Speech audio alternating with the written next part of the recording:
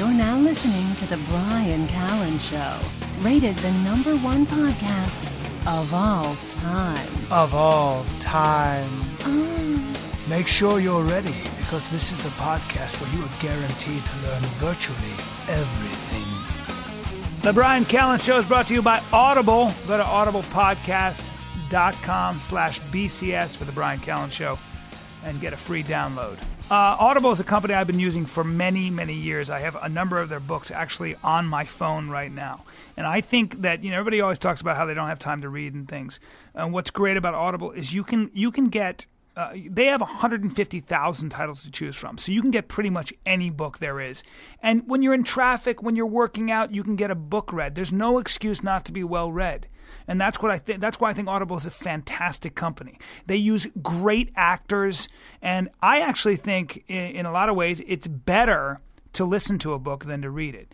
For a whole host of reasons, I think you absorb more. And by the way, they have over 1,000 science and technology titles, which is pretty amazing, and science fiction and fantasy. I mean, so you can pretty much get. It's very rare that I actually type in a book and I don't see it on Audible. Everything I ever want to read is always there. So I think it's an outstanding company, and I'm proud to shelve for them, because I think they do a lot of good. So go to audiblepodcast.com/BCS for the Bryan Callen Show and get a free download. All right, everybody, you're listening to the Bryan Callen Show with my partner in crime, Hunter Motz. And I'm just going to very quickly, guys, I will be in Raleigh, North Carolina, the 12th, 13th, and 14th at Good Nights, doing stand-up and making people laugh, hopefully. And then in October 3rd and 4th, I'll be at Donnie B's in Springfield, Illinois. Got no idea. Never been there. And then I'm sure I have a huge listenership in Springfield, Illinois. And in Shelbyville. Damn right. And then October 11th, 12th, and 13th, I'm at the Houston Improv. That's going to be a blast. Without further ado, my guest, Josh Foer, who's got a great website, by the way. I read a bunch of the stuff on your website, but he wrote a book called Moonwalking with Einstein, The Art and Science of Remembering. Josh, welcome to the esteemed Bryan Callen /Hunter Motz Show. I'm honored to be here. Thank you. That's the kind of attitude I'm looking for out of you, young man. As he calls from New Haven, Connecticut, home of Yale University, married to somebody who does quote unquote something at Yale. I love it. Probably the dean. Probably pulls out a ruler when you've been naughty. My friend, take us through this. I've already been doing the memory tricks, if you will, from the Memory Palace. But I use my own body to do it, and I'm telling you, man, it's amazing. And one of the things that I found fascinating was how good our memories already are. And let's just talk for a second before we go into it. Tell us about your Odyssey. You basically took this challenge to be the memory champion of the United States.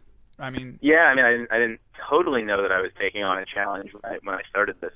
My basic story is I'm a science journalist, and so I go around and I try and find interesting, weird stories that hopefully, tell us something about ourselves or about how the universe works, I guess. And I had gone to this memory contest it's called the United States Memory Championship, and it's held every year in New York. And I'd gone to cover it just thinking that it sounded kind of weird, and ended up getting, I guess, sort of stuck down a rabbit hole of weirdness, in fact. And some of the characters in the book are fascinating, man. You would think the people who would compete in a memory contest, they must be some kind of freak of nature, savants, Dustin Hoffman, Rain Man kind of characters. Yeah, give us an example of the kind of things that people were able to memorize, because it blew my mind. It's mind-blowing. They memorize hundreds of random numbers after looking at them just once. They memorize entire poems. There's one event where they have 5 strangers just get up on stage and reel off every imaginable biographical detail they can come up with. Here's the name of my pet. Here's my phone number. This is where I grew up. This is what kind of car I drive. I like to eat pizza, spaghetti, and clams, and whatever. And these guys were remembering all of it. And it turns out they are not freaks of nature, or at least not in the way that you might expect. Mm-hmm. That these are all people with relatively average natural memories, but they've all trained themselves using a set of ancient techniques to hold these, to perform these incredible feats of memory. And I was like, that's amazing. I want to learn how to do that. And that's what the book is about. It's how I learned how to train my memory. Well, the thing I got from the book also is the fact that I think an 11-page Latin manuscript.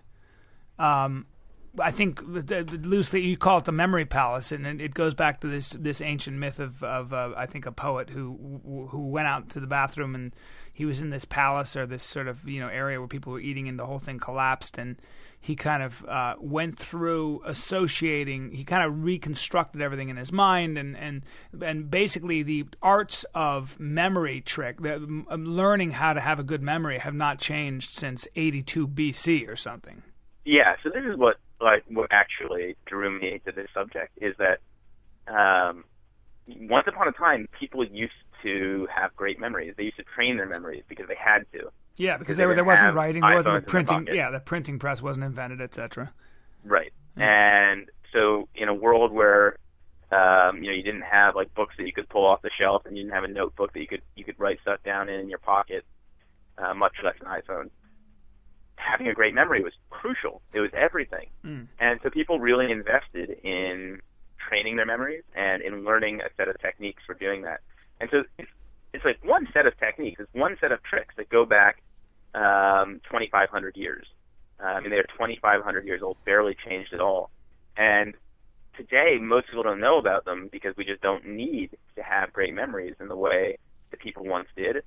But one of the things that I did was I went back and I read some of those original writings about how to train your memory that are and it goes even Thomas Aquinas and Cicero and all these sort of great thinkers. All through the Middle Ages, everybody was doing this. People used to learn not just like the things that they had to remember in school, but they also learned techniques for remembering them. Right. Mm-hmm.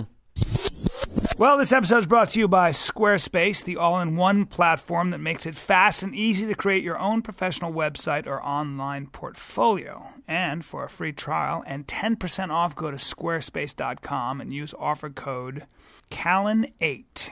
This is a good company, and I first heard about it through Joe Rogan, and it's actually incredibly easy to use. And if there are any listeners out there that use Squarespace, will you send me an example of what you've done on it so I can talk about it on the air? Because I think it's actually a really good company, and I think it's an example of what technology is doing for all of us. It's making it cheaper for all of us to, run a business or just create a presence on the web. And I love that, and so I think it's actually an excellent company. And they're always updating their platform, and it starts at $8 a month, and includes a free domain name, and if you sign up for a year. So, and every design automatically includes a unique mobile experience that matches the overall style of your website, so your content will look great on any device every time, and it's pretty fantastic. So just remember to go to squarespace.com and use the offer code Callan8.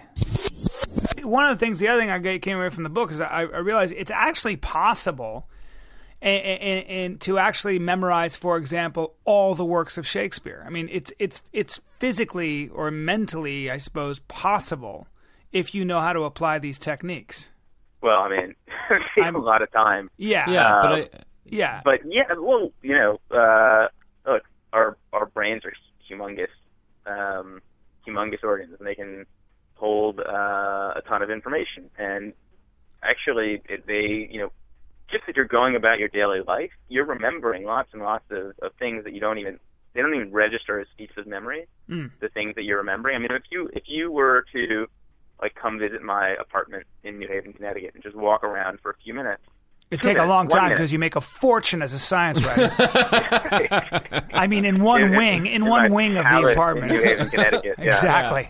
In your memory palace. In the golden wing. Yeah. But if you were to come visit the golden wing of my palace in New Haven, Connecticut, and walk around for a minute and a half, you'd walk out of my apartment, you would have a perfect map of where everything was. Right? You would remember where there's, my soap is, my refrigerator, where there's a giant stuffed turkey on the wall that a brother who became an ardent vegetarian gave me. Yeah, he wrote Eating Animals or something, right? I haven't read that yet. Yeah, and then it suddenly it was unbecoming for him to have a stuffed turkey in his house. So, Josh's brother is Jonathan Safran Foer, who wrote Extremely Loud and Incredibly Close, which is one of the best books, period. Anyway. And then another book called Eating Animals, I think. Yep. Okay. But the point is, like, you can walk around somebody's house for just a minute, and you walk out with an incredible blueprint of where everything was, right? Mm-hmm. And we don't register that as a feat of memory, but that is a ton of information that you are walking out the door with. Sure. And so one of the memory techniques that goes back to antiquity, this memory technique called the memory palace, the idea behind it is, like, what if instead of walking through my apartment and remembering where the stove or the refrigerator and the stuffed turkey were, what if you saw images in your mind's eye of things that you actually cared to remember, like the words of a poem or items on a shopping list, or if you're competing in one of these memory contests, maybe it's like 100 random numbers, and that's the technique. It's taking the fact that you have a really great visual and spatial memory and using that visual and spatial memory to store other kinds of information. Because you talk about how, in the book, how our minds work with space and imagery, right? Yeah, I mean, that's what we're good at. It's what we evolved to be good at. My buddy Hunter, who's just, you got your degree at Harvard from in biochemistry? Biochemistry, yeah. Yeah, but Hunter also speaks really and well at least 8 languages at any given time. And how much? And he wrote a book called The Straight A Conspiracy, which is basically for high school kids, but anybody, about how we learn the wrong way and how learning really has to do with the emotional context in which you approach whatever it is to learn. But let me ask Hunter, how much do you use? Because Hunter's the one who turned me on to your book and to what you were doing, Josh. Do you use those kind of techniques when you study language? Well, I mean, the thing is, because I'm piggyback. My piggyback question to this, Josh, is in the world of Google and stuff like that. How important is memorizing? But go on. Well, I mean, what Josh is talking about is essentially, we look at computers, right, and we see that they're really good at remembering random information, and we find remembering random information very difficult, right?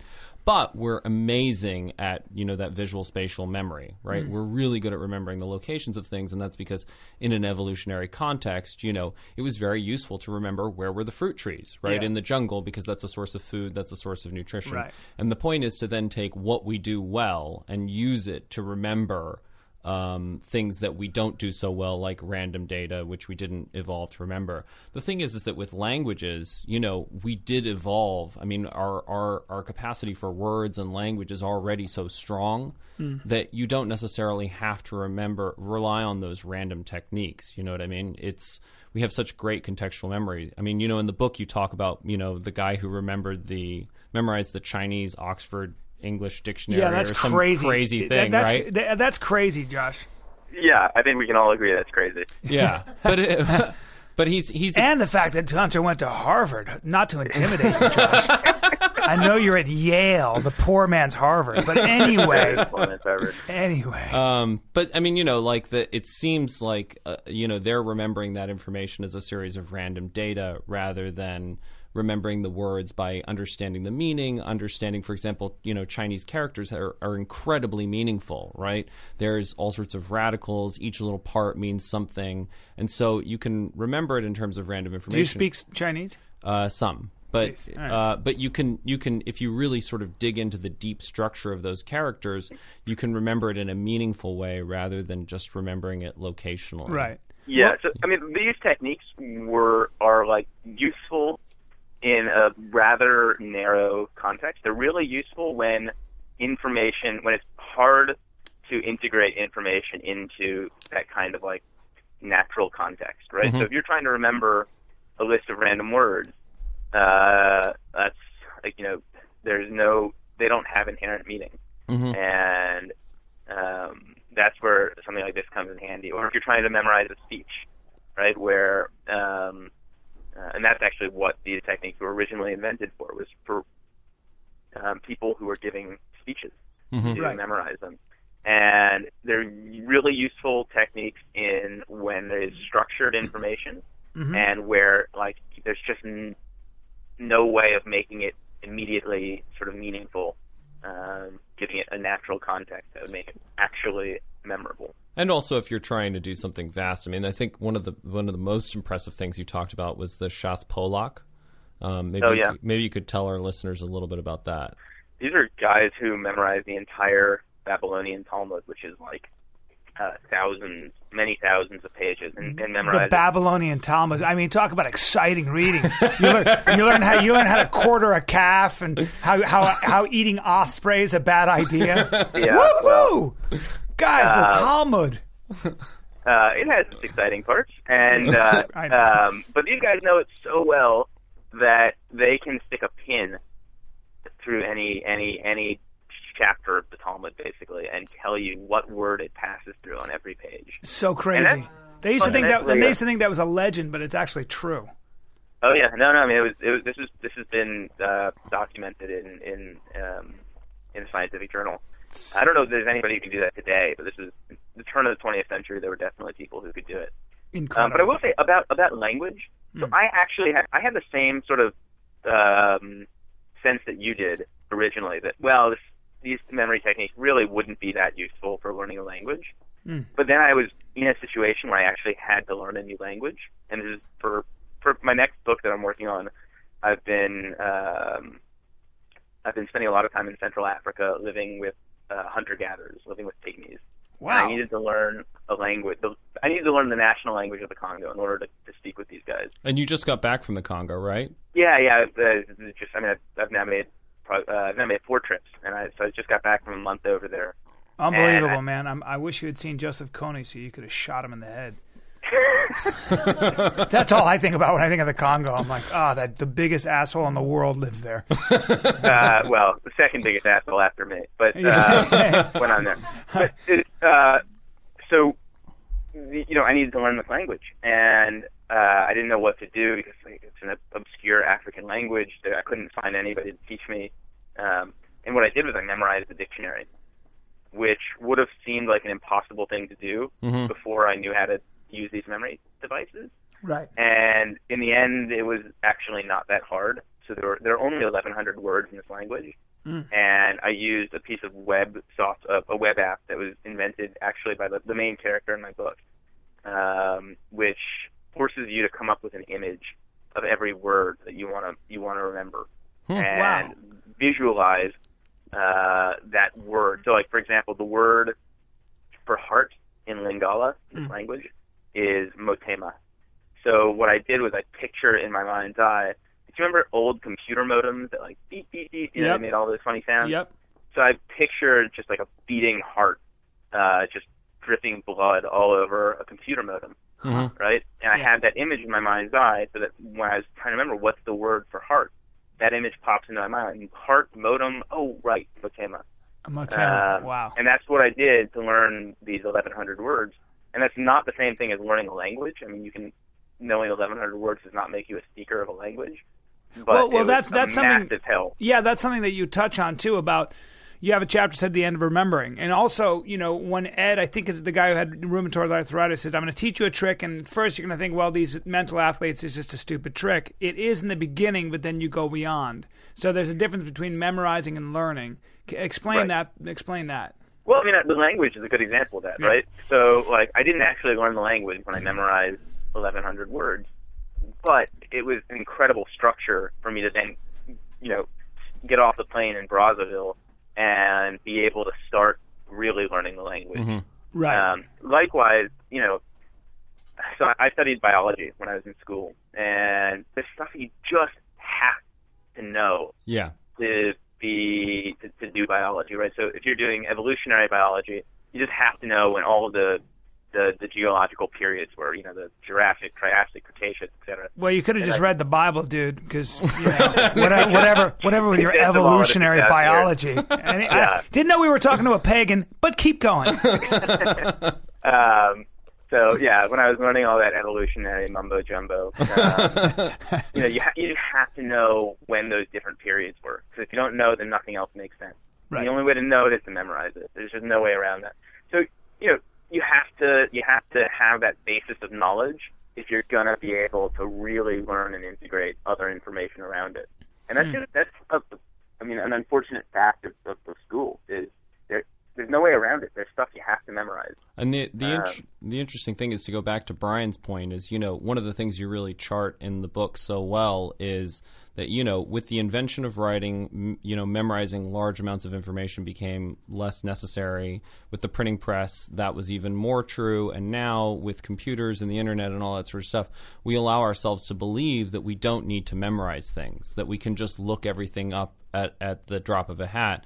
But, throughout history, there has been this understanding that, massive amounts of repetition of certain basic information is necessary in order to free up the mind to be able to innovate and create, right? You don't become a great musician unless you practice the shit out of your chords. And the same thing with, I was fascinated, Josh, in your book about the chess masters and what makes them so great, because I had read Josh Waitzkin's book. I don't know if you ever read it, like The Art of Learning.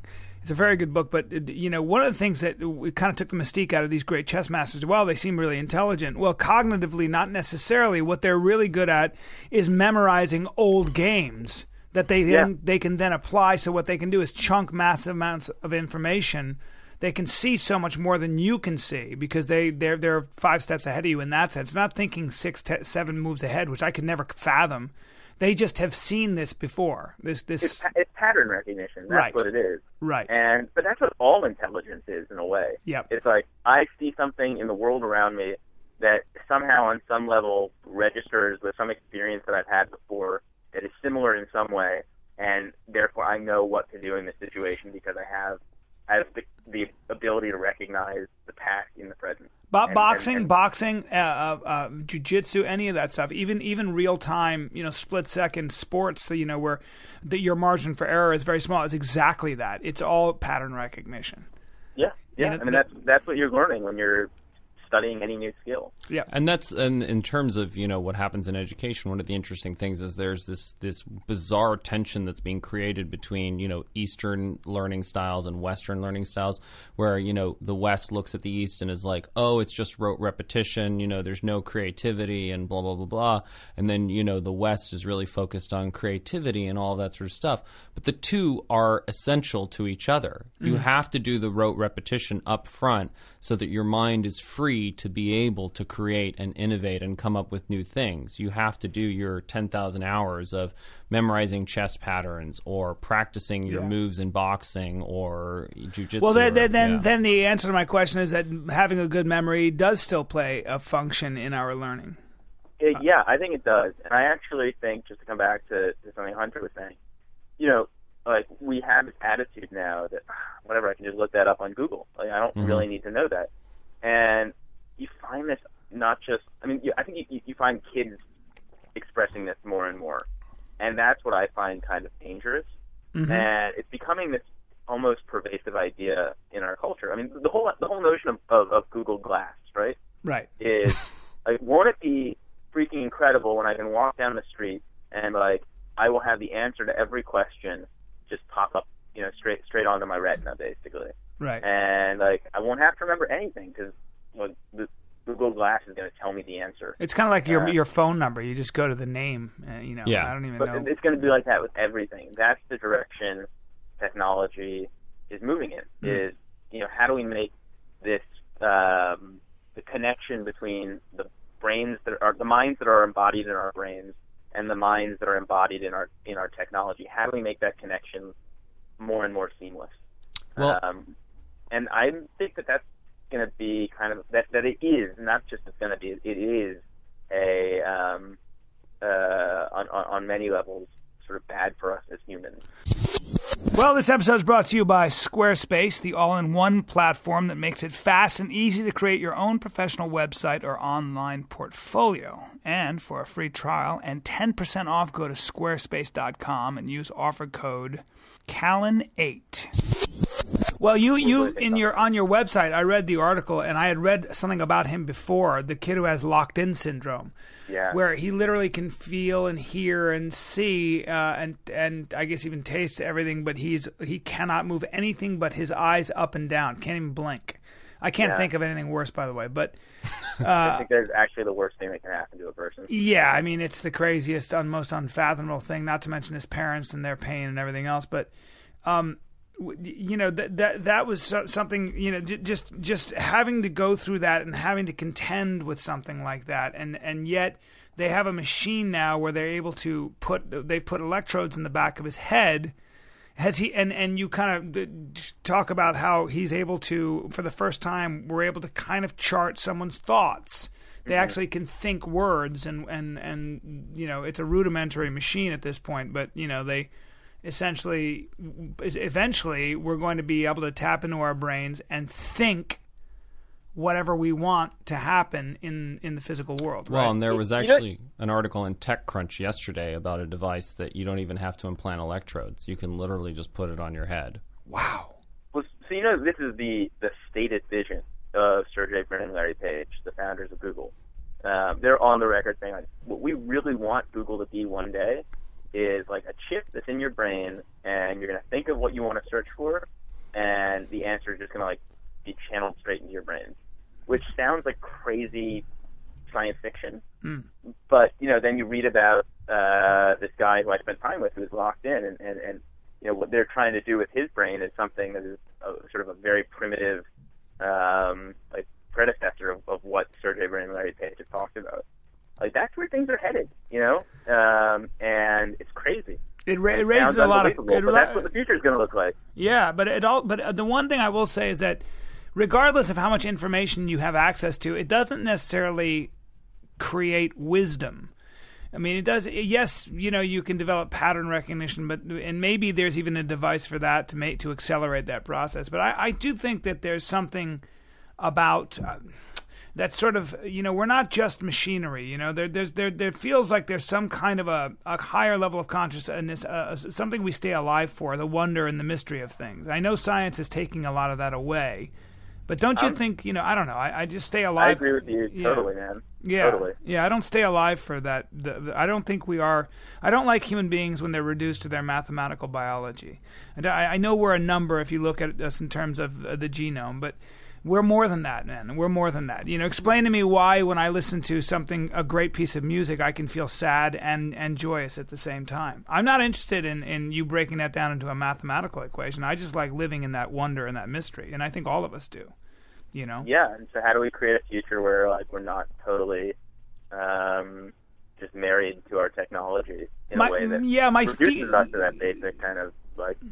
Well, I think we're going to mesh with machines. I think that's inevitable. I think our biology is, we're going to escape from what we would consider our biology. We're going to live in our biology will become more and more synthetic, I suppose, and more efficient and all those things like Ray Kurzweil always talks about.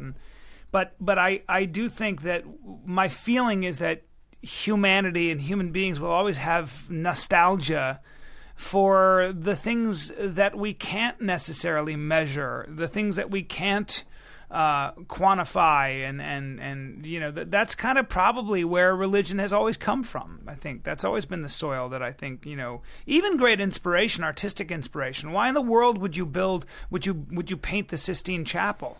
It's not, you're not doing it because it's a rational exercise. You're doing it because, you just have this overwhelming feeling inside of you, Why would you come see me do stand-up in Raleigh, North Carolina, other than to laugh? What date would I come? Oh, I'm sorry. That'd be the 12th, the 13th, and the 14th. Cool.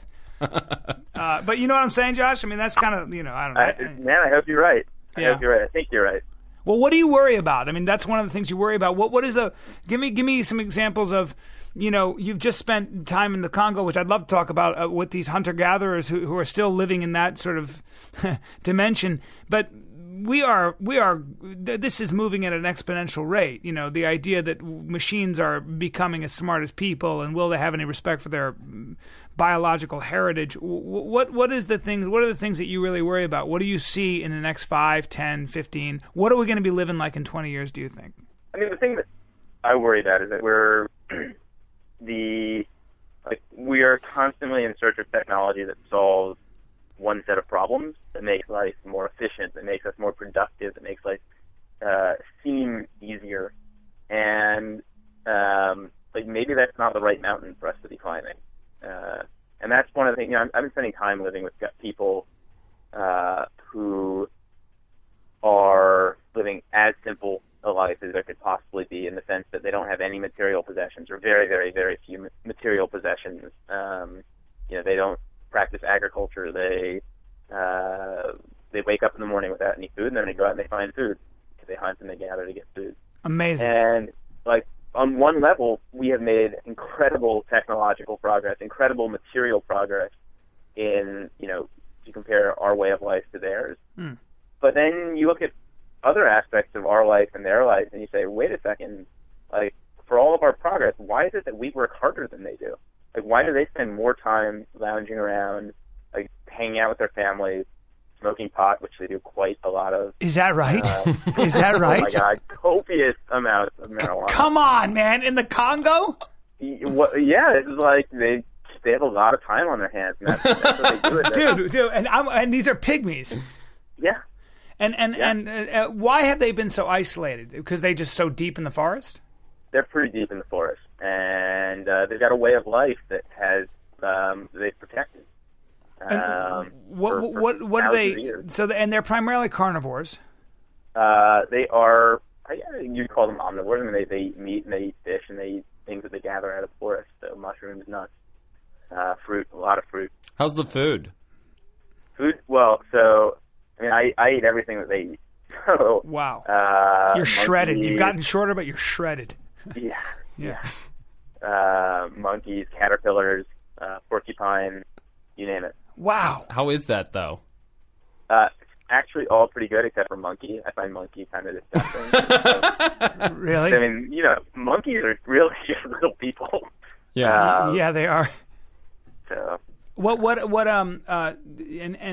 do they use poison arrows and blowguns and things, or what? Largely these days they use shotguns that they borrow from agriculturalist neighbors. Damn fire sticks. Yeah.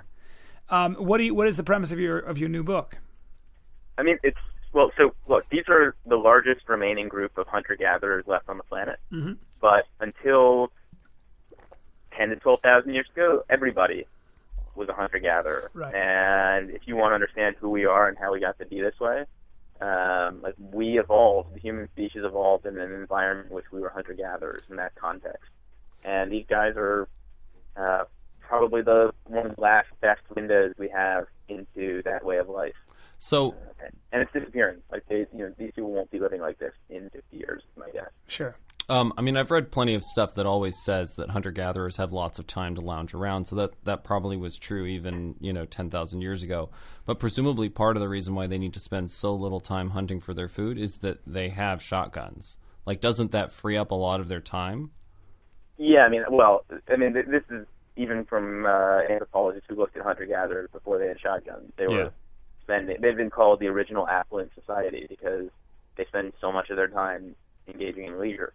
Mm-hmm. And I mean, it's a real question. What the hell are we what is progress if we are working 60-hour weeks and everybody is can be surrounded by incredible material prosperity and yet feel poor?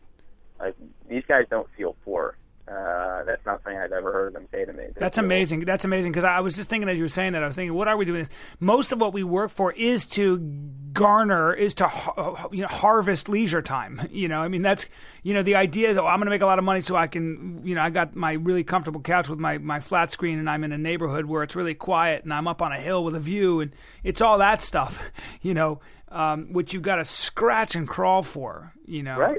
Yeah. So where's the progress? Yeah. Are they a healthy people? Are they a long-lived people? Do they suffer from a lot of different kinds of diseases? No, you want to talk about the one advantage that we really have, and we have a lot of advantages. And I don't want to pretend this is some romantic, their life is just great. Yeah. The biggest advantage we have is that we don't die of stupid illnesses, right. And they do die of stupid illnesses. Yeah. Yeah, they don't have vaccines, and they get yaws and all kinds of weird skin things and all that, right? They get all sorts of things, and they die from stupid infections that if they were lived in New York, they'd go to the doctor and get antibiotics and be cured in a day. And, right. They die of this stuff. And you've witnessed these kinds of things. You've lived with these tribes and seen this kind of stuff go on. What is their relationship to life and death? Is it? There's always this notion that when life is and death are so precarious. I mean, pick up a history book or just even a novel at the turn of the century. People were dying of diphtheria and tuberculosis and all kinds of things before the vaccines came along and antibiotics and things.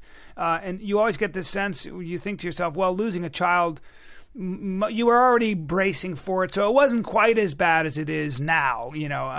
I suspect I'm lying to myself. Yeah, I mean, people are people, and death is death. Yeah. And it's tragic and sad, no matter who you are or where you live. Yeah. It just happens to be more a part of their life than it is of ours. What kind of predators are in that forest that they have to worry about? Poisonous snakes. Snakes are not the biggest concern. The biggest concern, at least for me, is elephants. Really? Because you can sneak up on an elephant by accident and then really piss him off, and he will just charge at you and destroy you. Yeah. And so elephants are a big concern. And they live in the deep forest.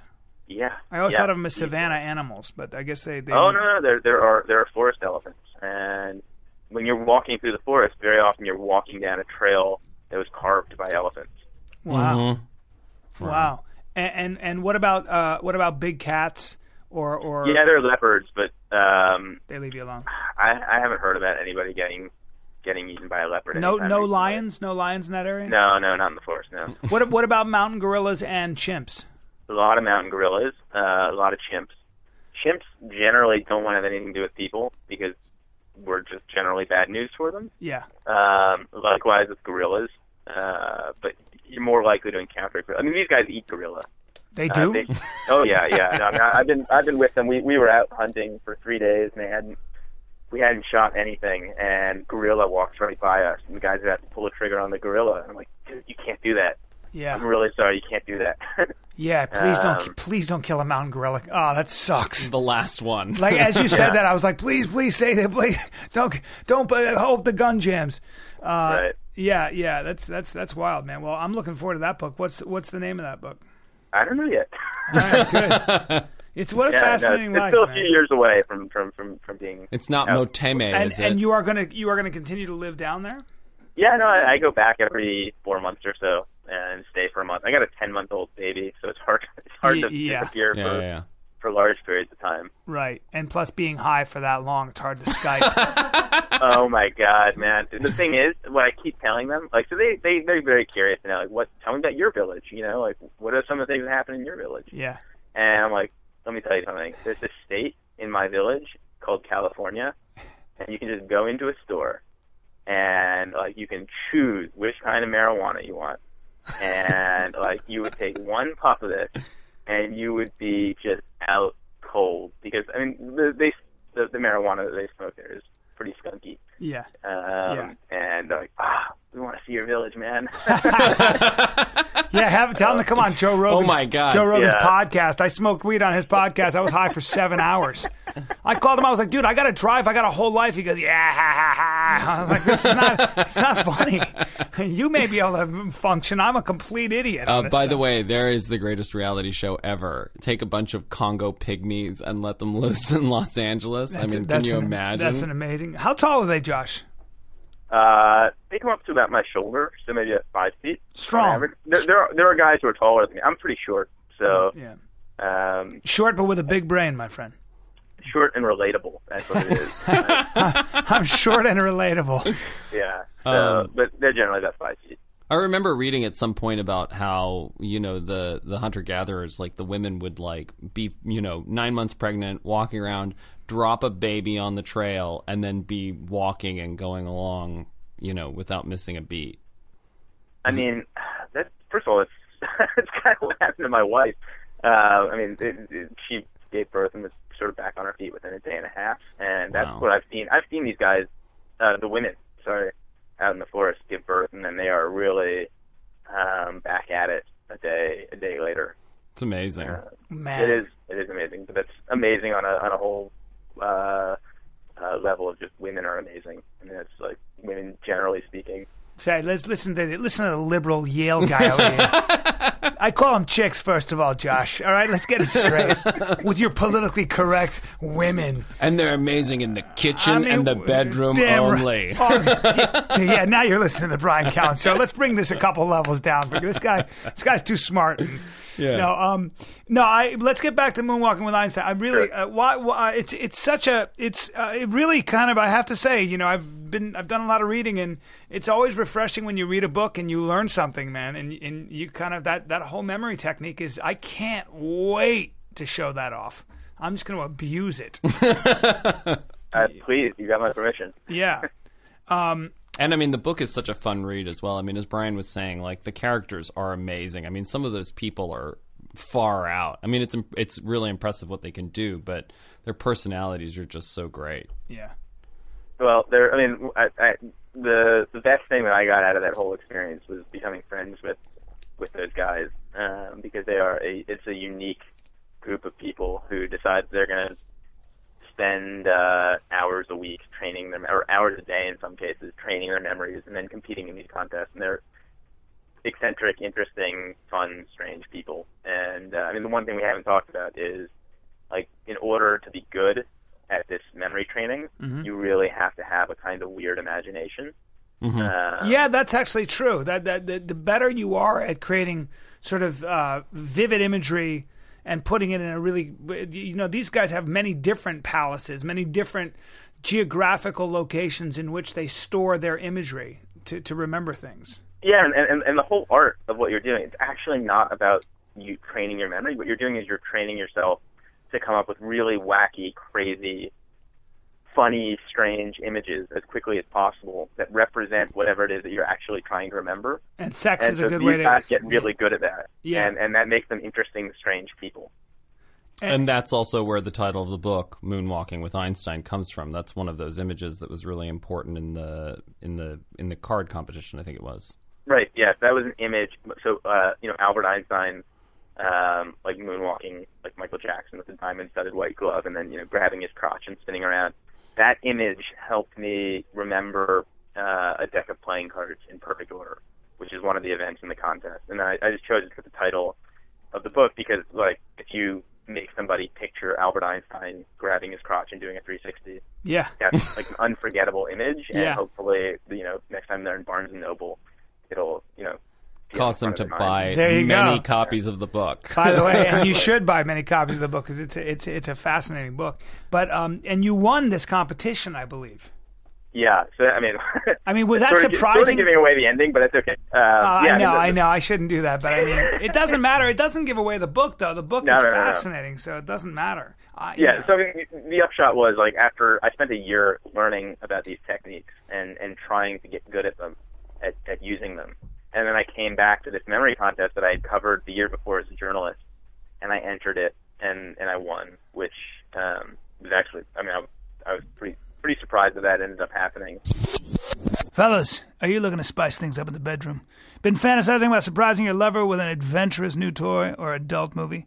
Well, here's an offer you will not be able to resist. Go to adamandeve.com, and for a limited time, you'll get 50% off just about any item. But that's not all. Oh, no.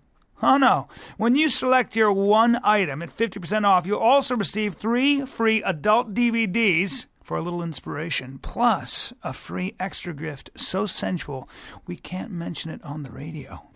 And to top it all off, we'll even throw in free shipping on your entire order. And no, we're not teasing. So check out adamandeve.com today for this special offer. Get 50% off one item when you type Sideshow for the offer code upon checkout. And when you do, you'll get 3 free DVDs, a free extra gift, and free shipping. Just use offer code SIDESHOW, SIDESHOW at adamandeve.com.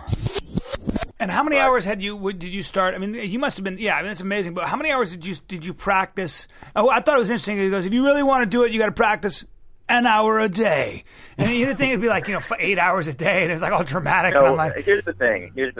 So Americans, in this sport of competitive memory, are like a little bit of a joke on the international stage. The people who take this really seriously are Germans and Chinese. And wait a minute, the Germans take something really seriously? That's so strange. That's so surprising. Like, I swear to God, there's something about this that just like strokes a G-spot in the Teutonic soul. They're like beside the German national memory champion is like a celebrity. He's on TV all the time. God, what a strange society. I'm sorry. They're so weird. They're truly the strangest society on earth. Oh my God. Anyway. So Americans, we're like, we had, at least until recently, always been sort of a joke on the international memory stage. Yeah. But now we're just really well represented. Hopefully my book has contributed to this. I don't know, but I'm sure it has. I mean, there are a lot of books that are written on memory, but this from what I've read in reviews and things, this is the book. This is the book to read. So the people who compete in the contest now take it much more seriously than they did when I competed, and I would never be able to win today. The guy who won the championship the last couple of years is like, I mean, he trains for hours a day. And what did he do? Wow. Give us an example of what he had to do to win. Let's see, what's he well known for? So, I mean, he can memorize a deck of playing cards in perfect order in well under a minute.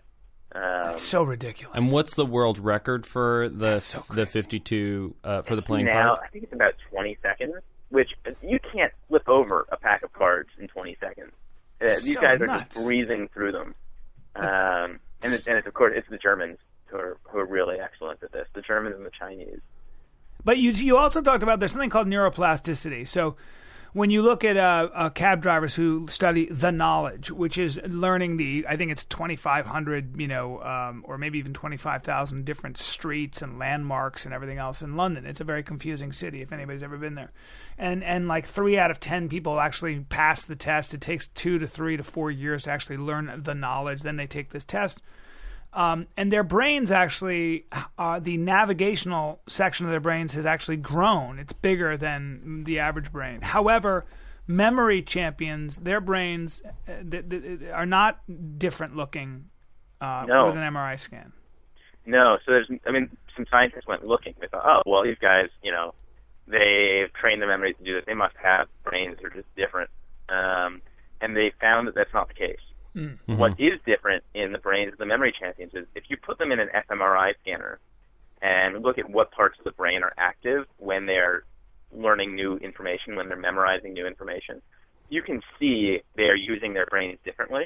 And the way in which they're using their brains differently is they are activating parts of the brain associated with spatial navigation and visual imagery, which, like, it's just you don't need the brain scan to tell you that, right? Like, you just ask you guys, what are you doing? What's the technique that you use? And it's, we're using visual imagery and we're walking around in these memory palaces creating images of the things that we want to remember.